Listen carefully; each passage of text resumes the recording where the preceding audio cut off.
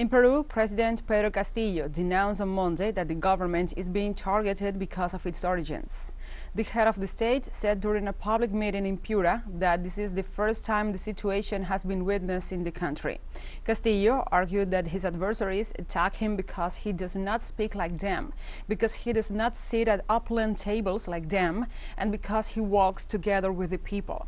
President Castillo also denounced in previous days that there is a coup plan against him sponsored by the opposition, the Attorney General's office, the judiciary, and some sectors of the press.